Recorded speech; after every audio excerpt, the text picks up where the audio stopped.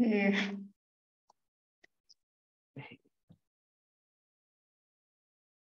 We'll wait until at least Ricardo joins in.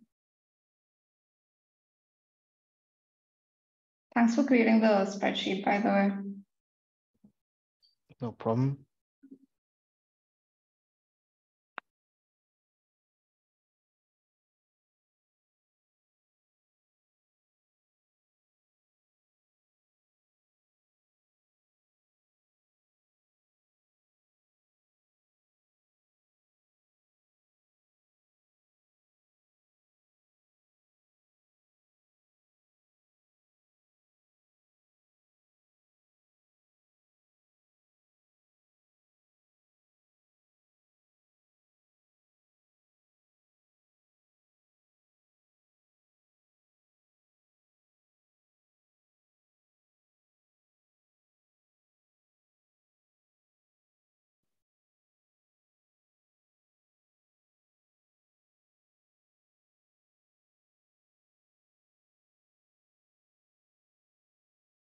Hey, good morning, everyone.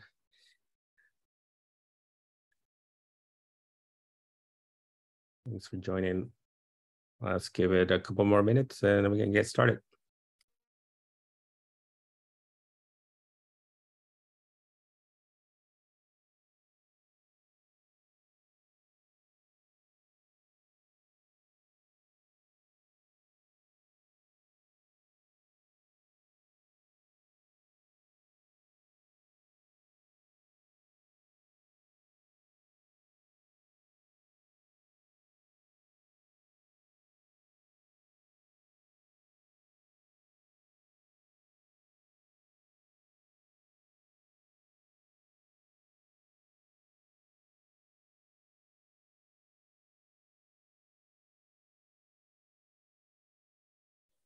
Hello. Hey, Alex.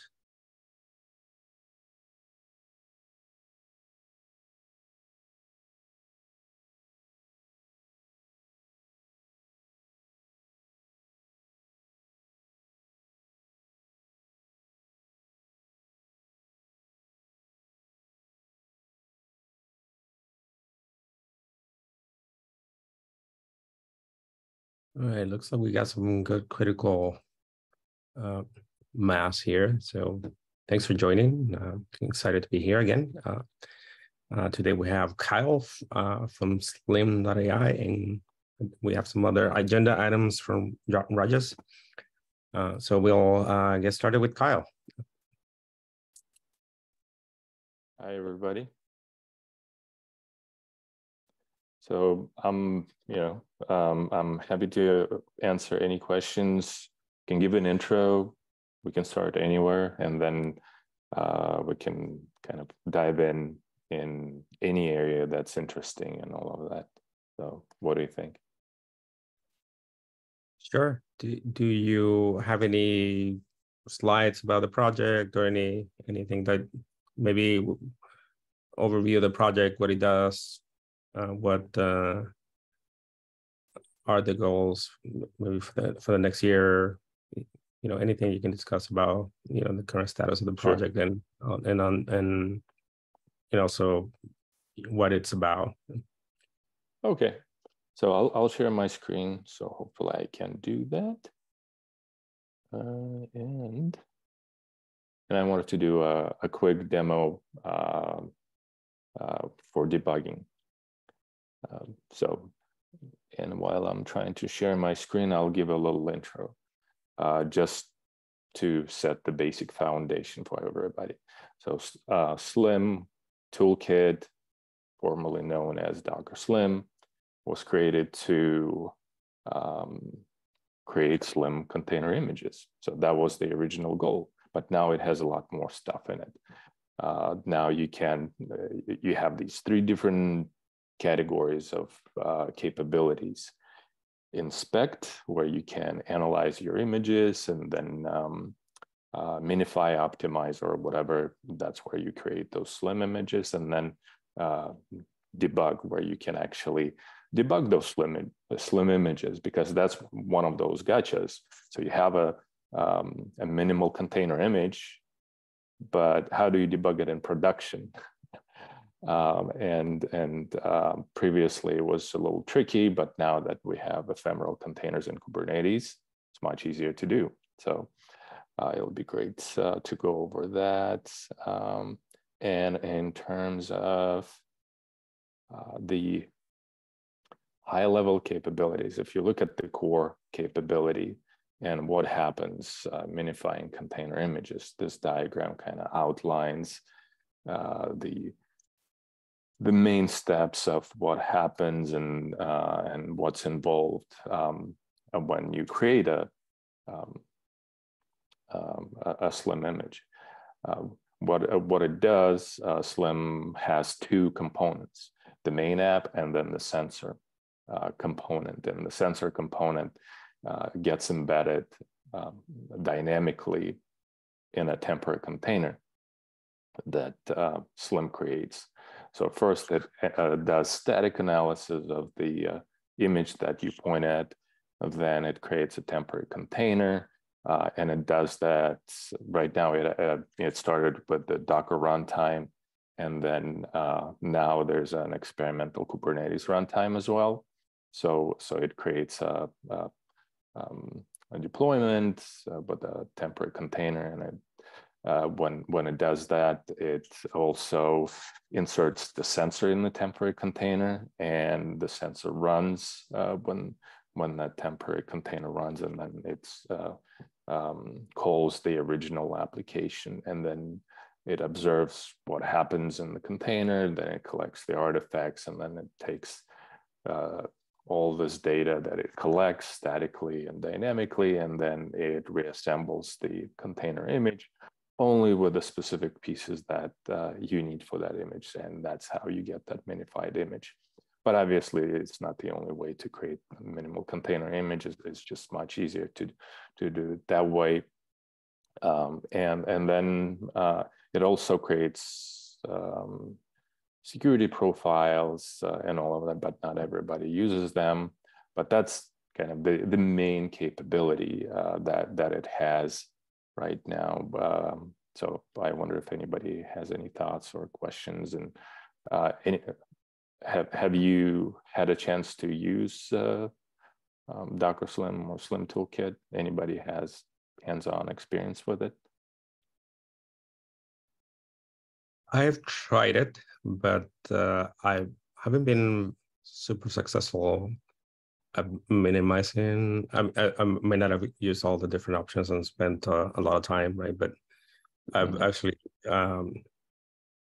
worked with very large images, like 10 gigs or 15 gigs, and there's a lot of complicated stuff being used in the image. For example, there's like Java libraries and things like that. So the image that I actually created wasn't much smaller, I believe. But yeah, I don't know. Maybe there's some time. It may work for some cases and may not necessarily work for all cases. Yeah, depending on the application, you need to specify extra flags, and I'd say 5 gigs is probably the best size. When it gets to 10 gigs, it is possible. I've seen container images like that successfully minifying, but it gets tricky, and there are different flags. So related to that, there's a whole bunch of samples for different stacks. There's a couple of new samples for Python that have been added recently. For example, this Fast API example. So we'll look at the Docker file there. It's pretty basic. It's really a copy from their docs, and then if we look at the service itself, again, it was copied from the docs, and obviously it doesn't, it's not just hello world apps, but these examples show kind of the basic setup for the application. It shows the the Docker file design, and then it also shows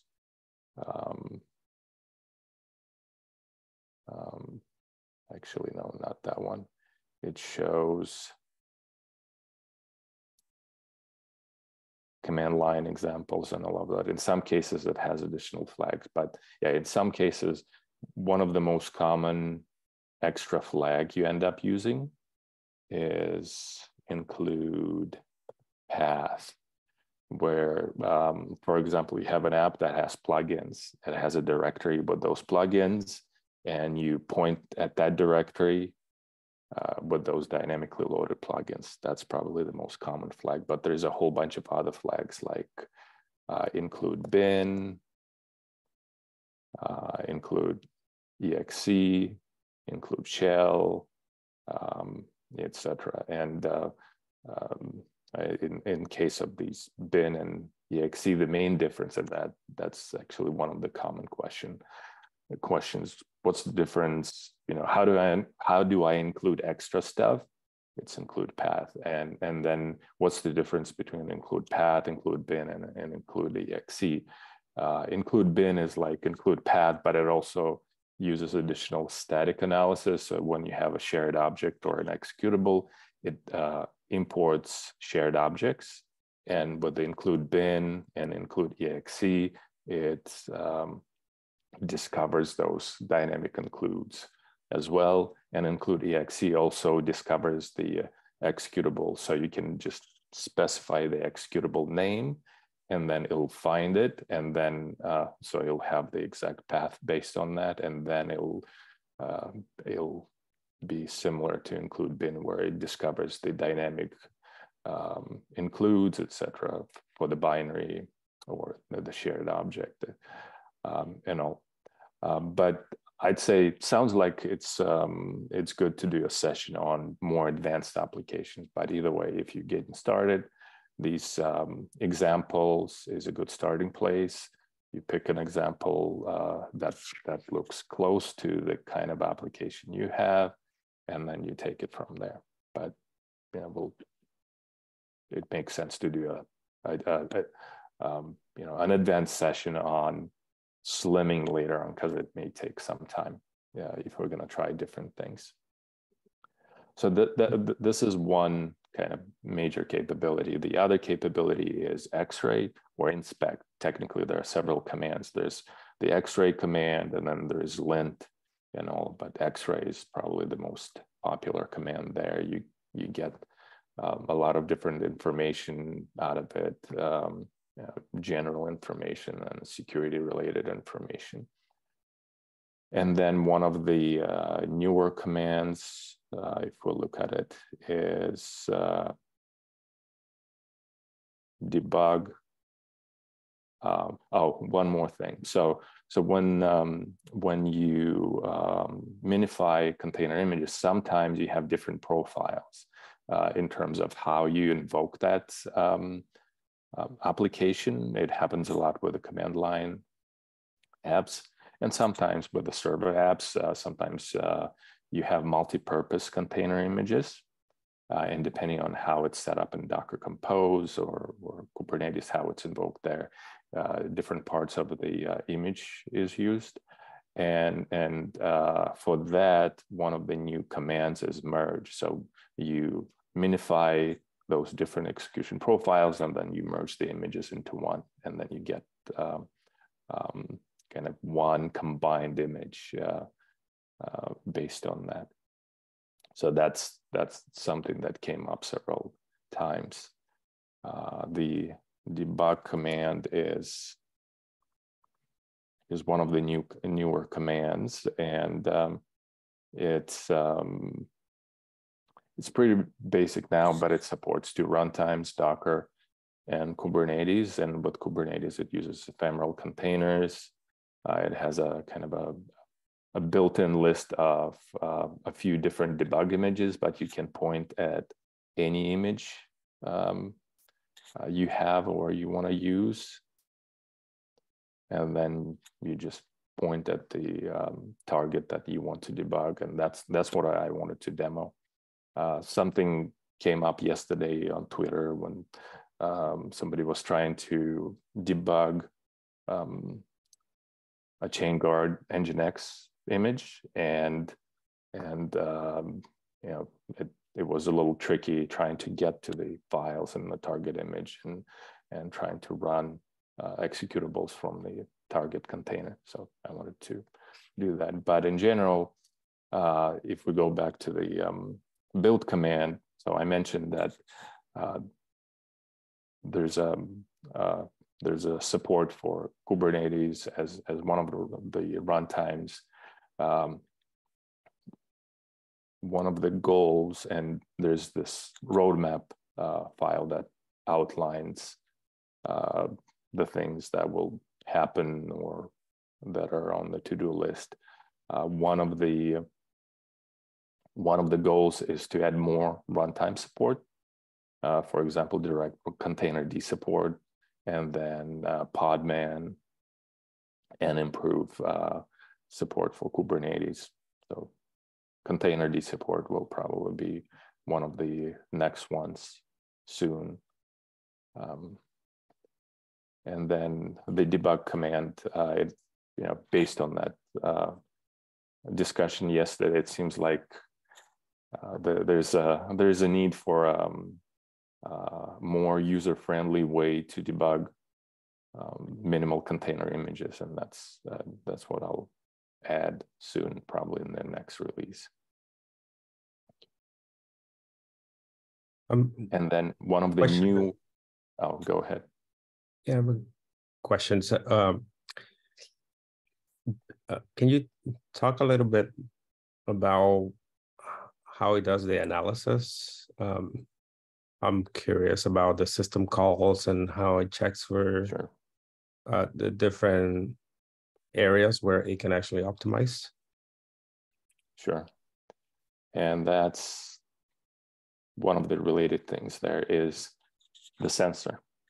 So right now it has this so-called container level sensor.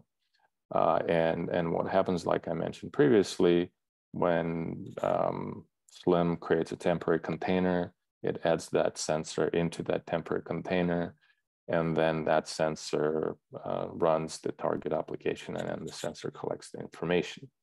There are a lot of benefits there, and it's very convenient, but there are downsides to it as well in terms of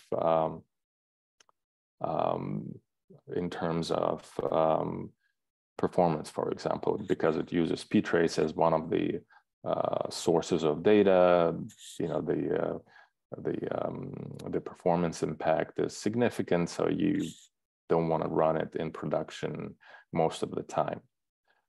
And because of that's one of the reasons why there's going to be a system level sensor based on eBPF, and that's going to be less intrusive, meaning that the sensor won't be inserted into the container itself. It'll run at the system level and all of that. The performance profile will be much better, and it will be easier to use in the production environment. When it comes to dynamic analysis, but the container level sensor, it uses several sources of information. It uses ptrace as one of the tools, sources for the information to dynamically analyze the execution of the application. So it acts like a debugger for system calls. So it just goes through this loop, capturing the syscalls, and the outcome of that is very similar to what you get from the eBPF based file system monitoring tools. You take Tracy, Falco, or whatever, you get pretty much the same thing there, but with ptrace. And then there are other sources of data. For example, another source is FA Notify. FA Notify is a subsystem on Linux that's used by antivirus software to detect what's happening in the system, and then to virus scan the files that are accessed or written and all of that. And then those two sources of dynamic data are augmented with static analysis of the binaries that are discovered. So I mentioned that they include bin flag. So there, when you encounter, and something like that happens with all binaries that are discovered, or executable objects that are discovered. There's an executable object, a binary object, and then it's analyzed for imports, and then it's done recursively. So it kind of collects a lot of different information, and then it combines that information into one set of artifacts that then gets used to create a new container image. So when it collects the list of artifacts, it creates a copy of those artifacts from the temporary container, and then it copies them in a tar file, and then it creates a new image based on those files. So let's see, maybe I have it somewhere. Yeah, I don't know if anybody looked at the artifact directory that Slim creates. So let me quickly do that. So let me change my screen share. Do we have more time, or should I just skip it? Probably it's okay to skip it, but when you run Slim build and point at the image, there's a temporary directory for that target image where there's a bunch of artifacts, including that files.tar file, temporary Docker file, and then a container report file that describes what kind of metadata has been collected from the analysis and all of that. So there's a lot of interesting information there. In terms of how that optimized image is built, there's actually, I guess I stopped sharing. There is we have a little bit more time, so I think there's a couple of agenda items left, but I don't think that will take a long time. So. Yeah, there's actually a number of different ways to build the optimized image. By default, originally I would use Docker, but now there's an ability to specify different build engines, and there's a built-in engine that kind of does that without Docker and all of that. So one of the goals, one of the themes is to kind of support other runtimes and other tools that are not limited to Docker, and including just doing it itself. But in terms of demos, I wanted to do a debug demo. So how about we do that if we don't have any other questions about the build command? Or did it make sense what I described in terms of what Slim does when it builds images and analyzes the container? Yeah, I think maybe we can pause a little bit and ask somebody else has a question. I think Quinton, okay, maybe. Let's do that. Yeah, I did that. First of all, thank you very much. A very interesting presentation, and seems like a very useful tool. I was just curious. There are two, at a very high level, there are two potential failure modes. The one is that it doesn't shrink the image, which Ricardo mentioned may happen sometimes. And the other one is that the resulting image doesn't actually work because it's missed some dependencies somewhere. Do you have any cases? Do you run into the latter where it's just not possible to figure out all the dependencies, and therefore you accidentally leave one out and you have runtime problems? Or is that something that you always, take the cautious approach and just add dependencies you're not sure about, and then potentially end up with the other failure case that Ricardo mentioned, where the image doesn't actually shrink? Sorry, that was a long question. I hope it made sense. It makes sense, and it's probably the one of the top questions that comes up. And the first question is, what did you do? So now I have an image, a small image. What did you remove? There's a way to discover it, but it's a little tricky with the command line tool. You can use the online service if you want to. But in terms of the success and failure is optimizing the image. For me, there's a couple of times when it didn't quite work, mostly because of the init service that's used. Container systemd and S6 overlay, or whatever it's called. They want, if you use those, they want to run SPID1.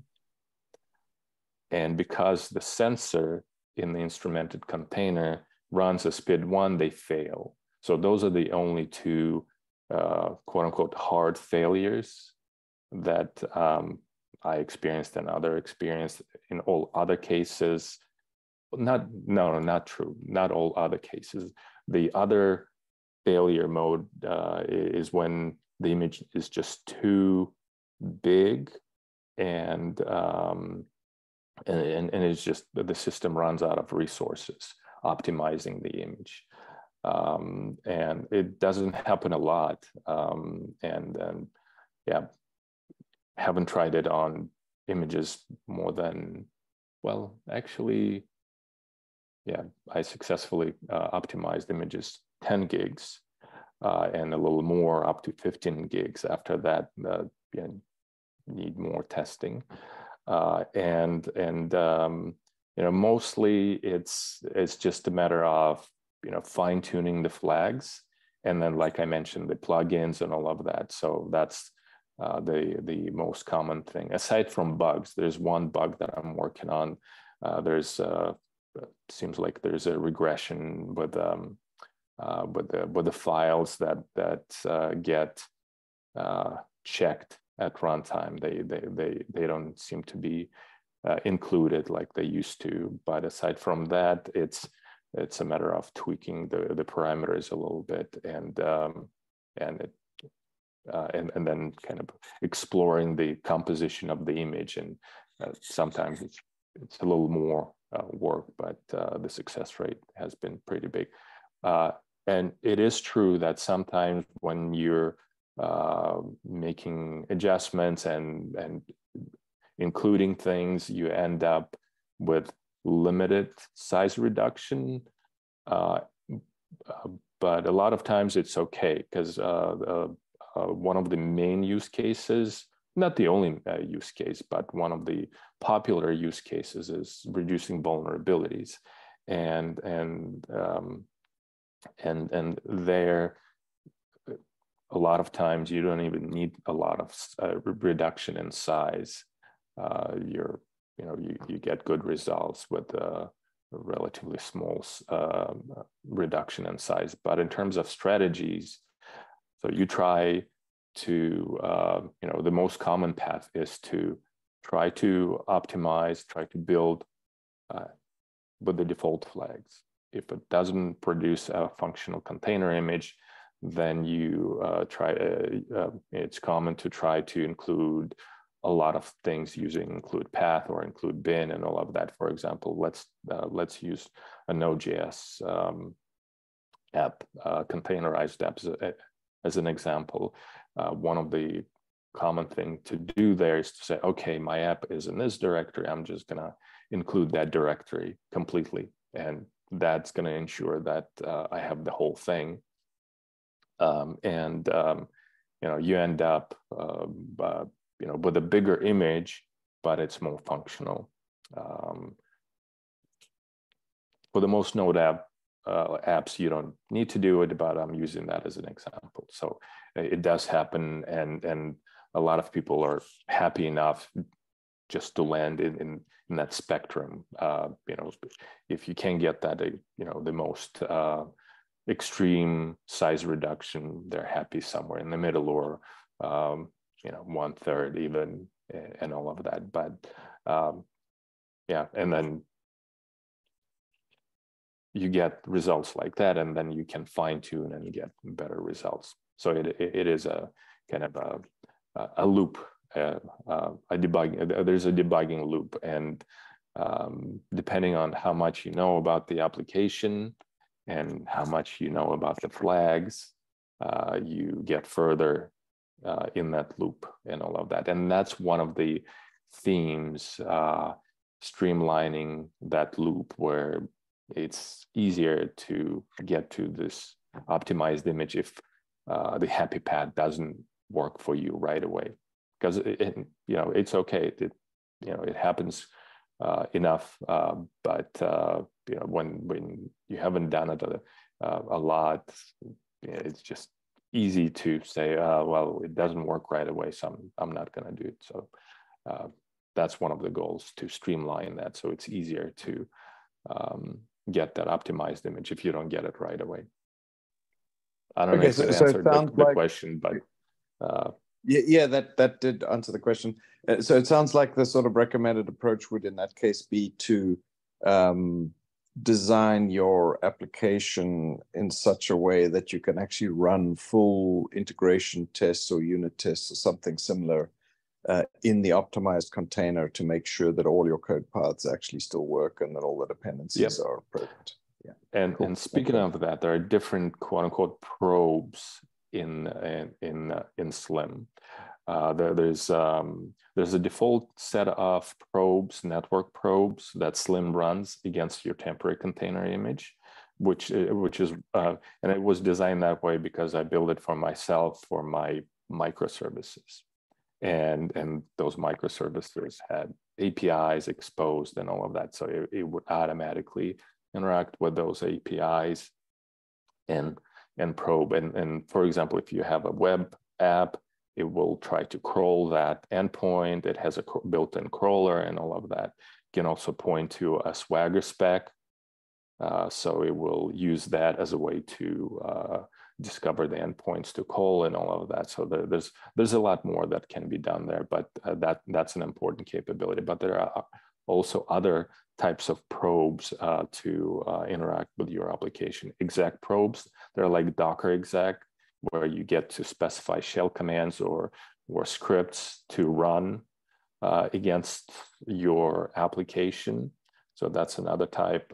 Container probes, where you say, let's say you have a Docker Compose, and then one of the containers has a bunch of tests in them. It doesn't happen all the time, but a lot of times people have a containerized setup where they also have their tests in the container. And there you can point to that container image with your tests, and it'll be executed, and those tests will run against your application and all of that. And then the other thing you can do, you can set up your integration end-to-end tests, and that's a common thing to do, where you run Slim and then you run your tests out of band, and then when you're done running them, you tell Slim that I'm done, either sending a signal or something like that, and then that way you exercise the application enough. So there are different ways to do it. There are different probes, but the idea there is that using probes, those different probes, you're interacting with the application, and it provides more coverage, in addition to the default interactions that Slim generates. So that's one way to ensure better coverage, and that's actually something that we do on the commercial side as well, where we have those setups. Thanks, that answered the question very well. Thank you.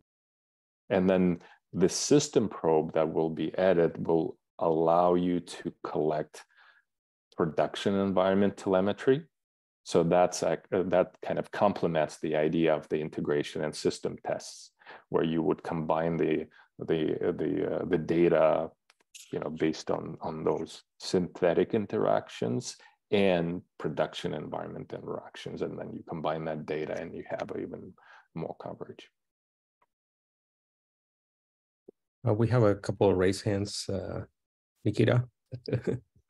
Sure. So thanks for this, by the way. So just a quick question. So I'm assuming like some of these slimming techniques remove like metadata from the final container image. So how does integrations with other supply chain tools like Sign and all of those work?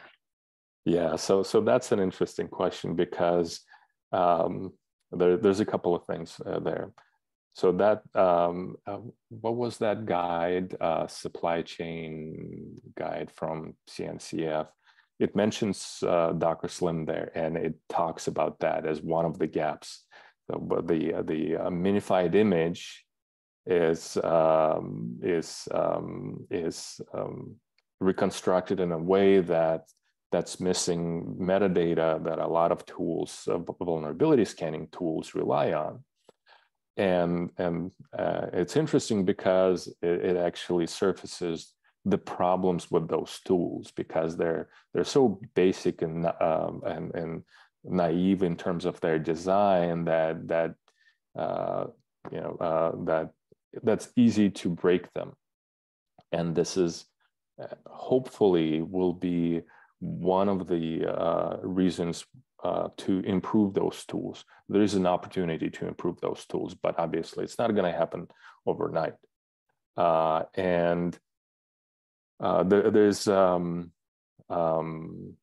are a couple of tracks there on the commercial side.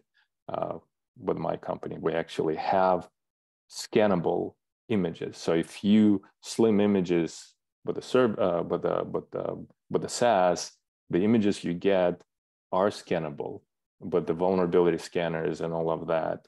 On the open source side, there will be something similar as well, where you can say, hey, I want to have the metadata about what's in the image. But the first thing that will happen, or at least what's planned, is to produce the metadata in an SBOM kind of format, where it would, when you get this minified image, you would also get an SBOM saying that this is the stuff that's in the image. So that way you would point at that SBOM, and then you will get the same results. You'll be able to virus scan. You'll be able to do other things that use the SBOM data. So that's the goal for the SlimToolkit application, to produce that SBOM data, so you can integrate with the third-party tools there, and then we'll see if we can get that natively scannable capability somehow. It's a bit of a headache, but that's the goal. Produce SBOM data in different formats, SPDX, Cyclone DX, and then use that as a way to integrate with those tools. Because it knows what it has originally, and based on that, it can construct the SBOM data for the minified image.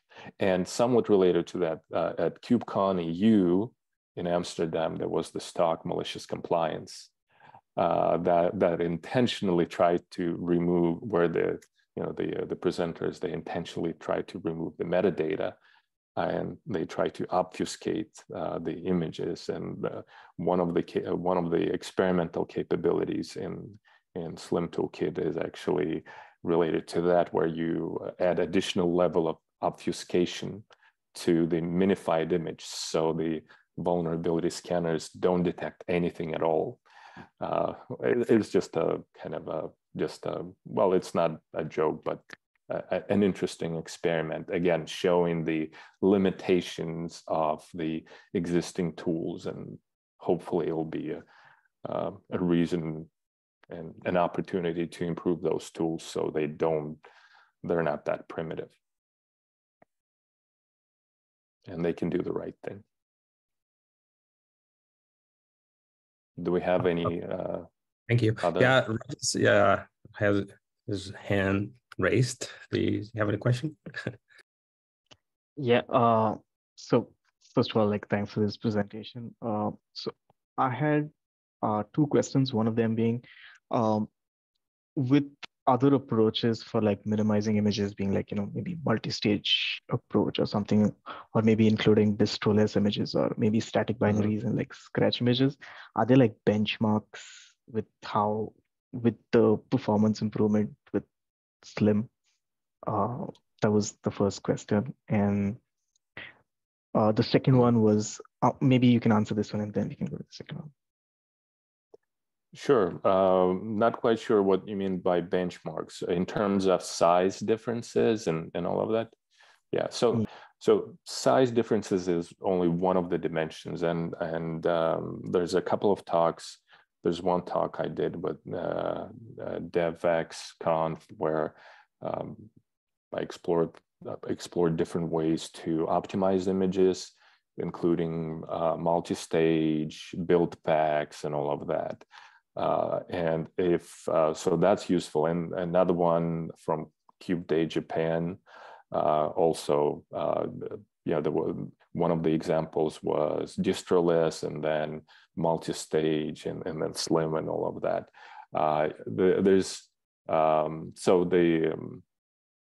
You can potentially get to the same size, but the question is, what is the journey? If you look at the static, static scratch-based images and Go, for example, the most basic case, it's very simple. But if you have a complex enough application, that Go app has dependencies. It's not just a single file there. You deal with certificates, you deal with the other dependencies and all of that. And when it comes to that, you end up with the same problem. Somehow you need to know what the dependencies are. And that's the core problem. It's easy to build that optimized image by hand if you know the components that need to be there. And for some apps, simple apps, it's easy to know, it's easy to discover. For others, you don't know. But the multi-stage builds, it's interesting, convenient. Well, in a way, it's convenient, but there are trade-offs in terms of complexity. If you look at a simple Docker file and a multi-stage Docker file, there's an obvious difference in complexity. And for a lot of times, you take an average developer, they're not going to be well versed in multi-stage Docker files. And like I heard a story from Brett Fisher from at one of at the last KubeCon, and he talked about how with one of the customers, he created this advanced setup with the best practices when it comes to Docker files and all of that using multi-stage. And the customer, they ended up reverting back to the simple Docker files because that's what they could understand, that and it was much easier. So that, yeah, sure, if you're advanced enough, there are a lot of capabilities that you can leverage to create those fine-tuned Docker files with multi-stage builds, but it's a trade-off. You need to know this stuff, and an average developer doesn't. That's the thing. Like, you go the other way, the chain guard way. It's one of those advanced kind of user approaches. If you know the composition of your application, you can define the spec that describes it, but you have to know it. And in some cases, let's take multi-stage Docker files. So you build your application in one stage, and then you copy things to the other stage, to the production stage. But that's where you need to know the composition of your app, and your dependency comes in. And let's take Node.js as an example. What you get a lot of times the multi-stage Docker files I've seen, people just copy the whole application directory, and that's where you have a lot of stuff in it. So what you end up with, the most basic setup where you copy everything. That's the strategy. 9 out of 10 times you copy everything because you don't know the details. But yeah, ultimately it's a trade-off between the complexity of the setup, the knowledge, the domain knowledge of the user, and the time you have to invest. So with all of those, there's a trade-off. You can get a smaller image when you have more time to analyze your app, more expertise and all of that. The selling point of the Docker Slim approach or the SlimToolkit approach is that with a happy path, and I know, when you have more advanced application, it may require extra time, but with a happy path, the promise there, you don't need to be an expert on a lot of those things, and you get the outcome that you want. You use Ubuntu as the base image. You don't change things because a lot of times you have to change a lot, and sometimes it's just not possible. It's not possible to change from one base OS to another because, for example, you're invested in a certain package manager. Why? Because you're getting commercial packages from a third party, and they only provide RPMs. So you need to use CentOS or Red Hat. You can't switch to Alpine because you won't be able to use the software from a third party. So sometimes you don't even control that. So there's a trade-off, but I'll post a note in the Slack channel to those talks, and it has interesting data in terms of the sizes from different approaches.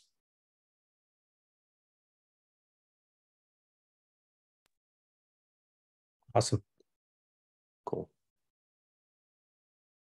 All right. So Rajesh, let's do that.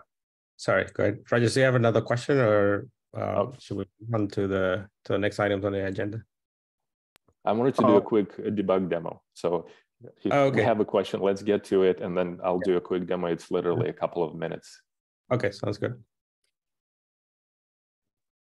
So I mean, in the interest of the time, yeah, we can go with the demo here. Okay, so let me share my screen, and because I thought it would be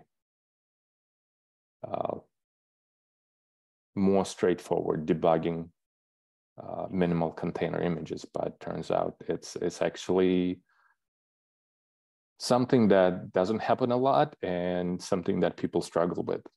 So you have a minimal container image, you created it whatever way, and in the demo I'm going to use ChainGuard's Nginx image. It doesn't have a shell and all of that. So the classic minimal container image, you get the same thing when you have a Go application containerized using Scratch, same problem. So I'm gonna spin up a simple kubectl get pods. It's a simple pod with working directory cat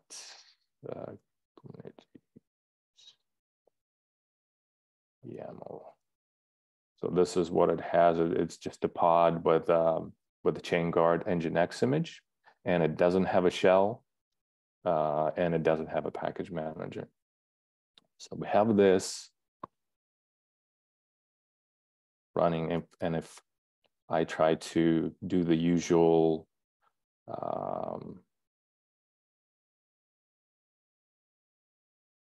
kubectl exec, not much luck, right?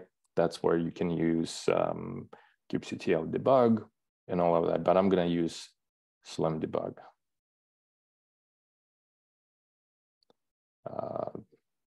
And I'll use the interactive mode for that. Then I'll use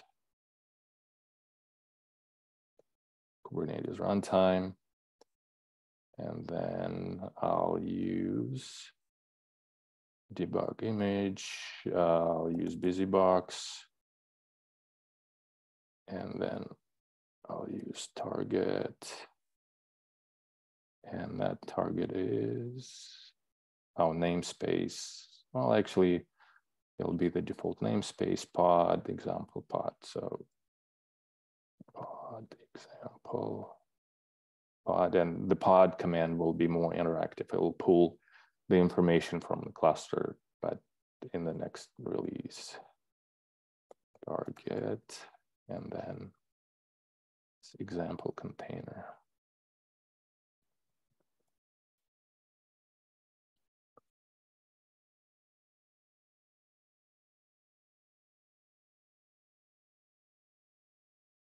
All right. So if we do a PS, we'll see that Nginx is running.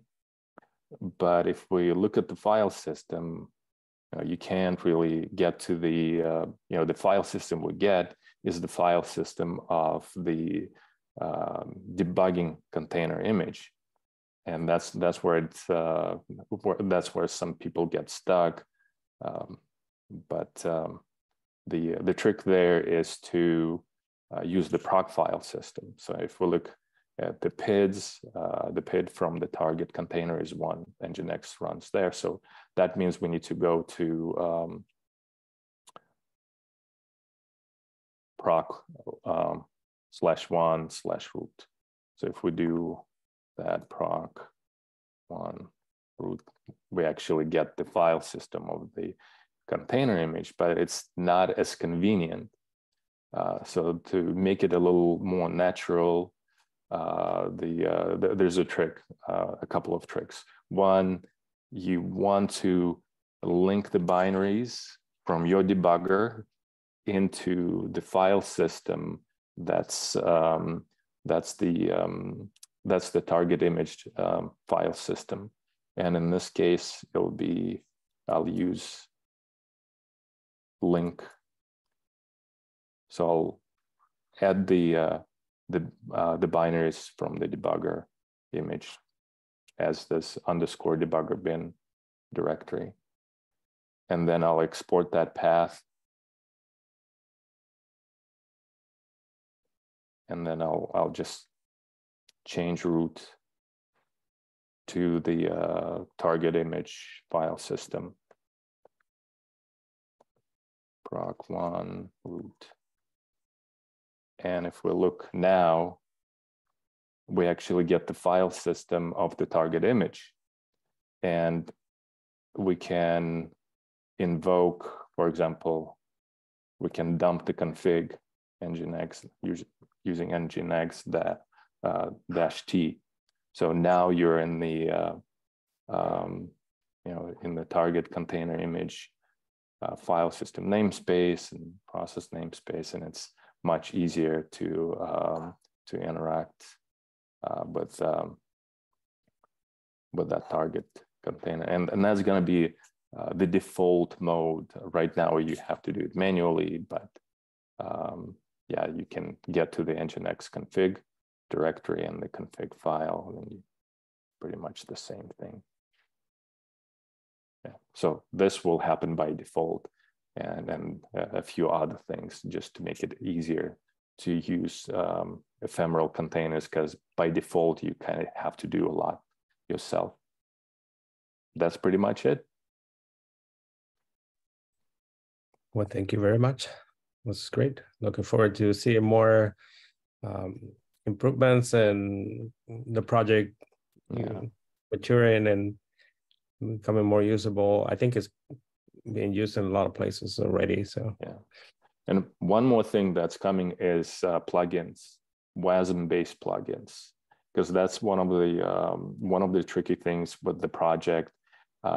It's not easy to contribute to, and with the plugins, it will provide like a number of different extension points where you don't have to know a lot about the core, and you'll be able to extend much easier. So that's hopefully will enable a lot more people to contribute. Great, awesome. Rogers, we have 6 minutes. You want to go ahead with the next item? Sure, I'll try. So following up from the Slack discussion, I created the spreadsheet. Was just looking if there's any comments, concerns on that, like any feedback on how we should go about it. I've also added my name as tag contributor to like one of the PRs. Yeah, just wanted to know thoughts. What do people think? Yeah, I think that's great. So we have some folks on the call here, so I mean, not everybody has time to contribute, but these are some of the folks that we can actually reach out to and see if they have spare cycles to help out with the sandbox reviews. So just for background for everybody here, the TOC is actually conducting, or they have been conducting sandbox annual reviews within the TOC, but the new process is to allow the tags, technical advisory groups to conduct these reviews. And so the idea is to divide them within the different scopes of the different tags, tag runtime, tag storage, tag app delivery, and so forth.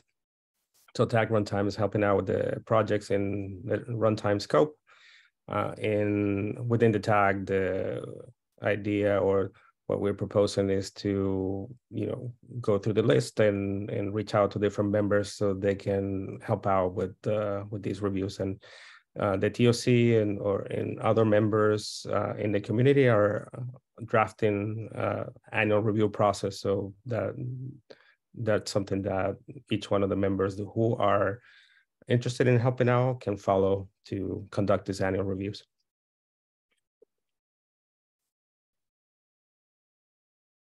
So we were reaching out to some of you. So any other comments, questions about that?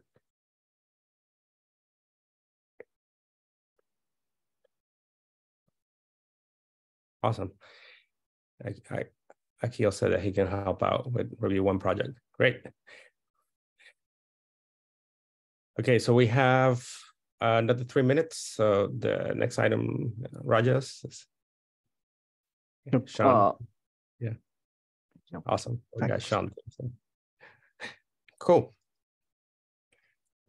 Yeah, so I wanted to bring up, again, following up from Slack on some of the ideas around like the container OS, the charter for container OS working group.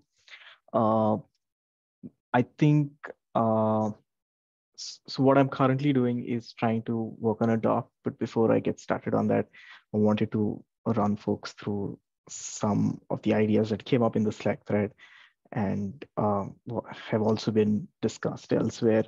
So I'm wondering if the charter would be around things like,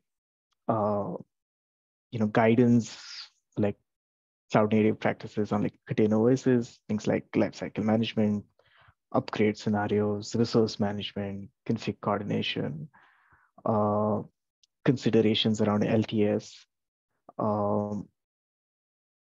things like flexibility and interoperability with like container orchestration solutions, compatibility with like kubelet API versus like host debuggers, debus or like systemd.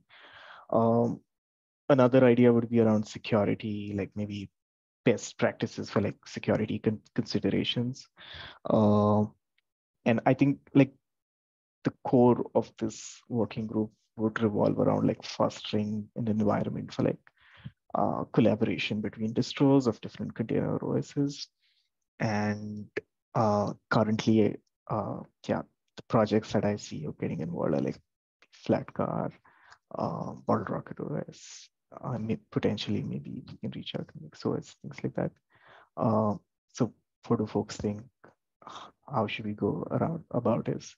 I will, once I start working on the doc, I will reach out to stakeholders like, for contributions, reviews, and things like that, and eventually circulate it within the tag. Sounds good to me. Yeah, we got it, Sean. I think he's in the Bottle Rocket team. Do you have any comments or any suggestions? Yeah. I'm not entirely clear on specifics either. you know, I just have the feeling that it would be good because there are a bunch of us working on container optimized distros. We do have a lot of the same issues. We don't want something where we're all trying to make our distros the same, because there's a reason why there's multiple different options out there. So my main goal with wanting it is just have some place where we can discuss ideas and collaborate where it makes sense. You know, how we get that into a charter, or how we want to describe that in a charter, I'm not really sure either. Rajas, if you have something in a doc and I know we could brainstorm on it, or just start throwing ideas in there and then crossing things out, or seeing where that leads, I'm happy to get involved in that. Other than that, I don't really have a clear picture in my mind exactly what a charter should be for this group. Yeah, I think it's wide open, but that's a good start. I mean, start a document, start throwing the ideas, and use a template from other working groups. Obviously, this is going to be different, but then we can get started with the different items that the working group would address.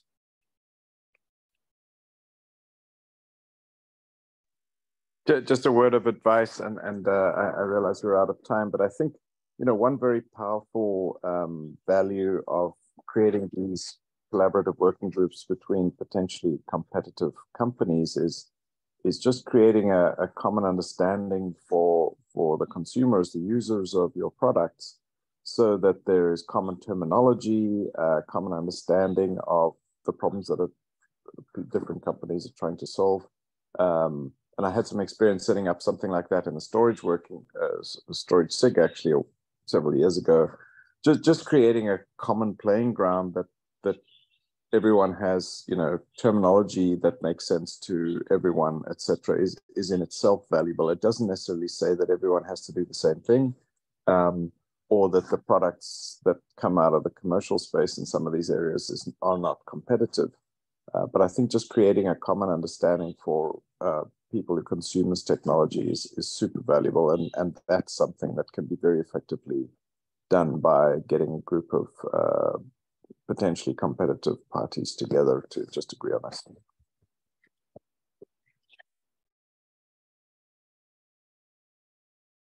Awesome. Yeah, that's a great suggestion, Quentin. Well, we're out of time. Thanks for joining. We have another meeting scheduled, I think, in 2 or 3 weeks, the beginning of next month. I think we have a KCB project. So looking forward to seeing you again, and have a great rest of your day. Thanks, everyone. Thank you, everyone.